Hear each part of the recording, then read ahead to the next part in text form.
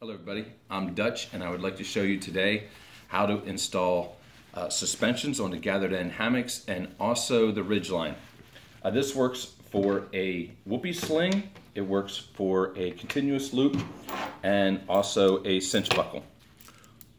We'll do the cinch buckle first. I like to use circular needles. However, you could use a crochet hook, you could use just a pen that you tape it onto. This just works very well for me. So I hook it on like that,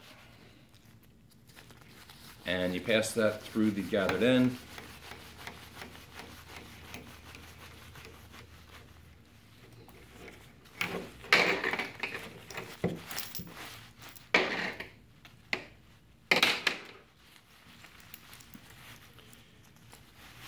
You now have two ends. You're going to pass through the cinch buckle through the other loop, but I want to install a ridge line onto this hammock. So before I do that, I want to put it on this loop because this is the loop that's going to be held tight to the hammock.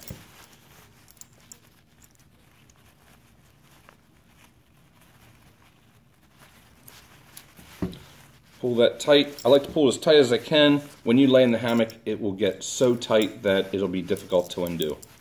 On the cinch buckle, an important note on that is that when you pull from this, you grab the end of the hammock and you pull, and it should pull straight. If it's pulling a little bit crooked, you want to loosen this up and manipulate it so that it's pulling straight, or it could slip. On the ridge line, you'll notice that it's going around the loop that's holding that down, and that way it can't come off. For a continuous loop on the other end of the hammock, the procedure is the same.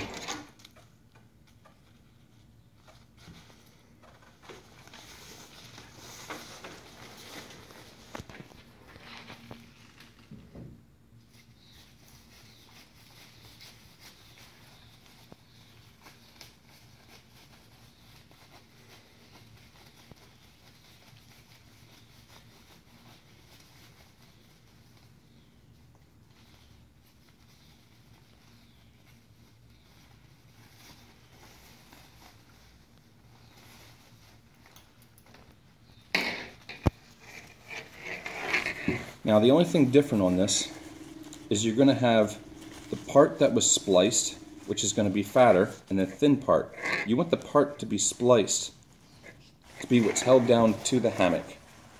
So that's where you're going to install your ridge line.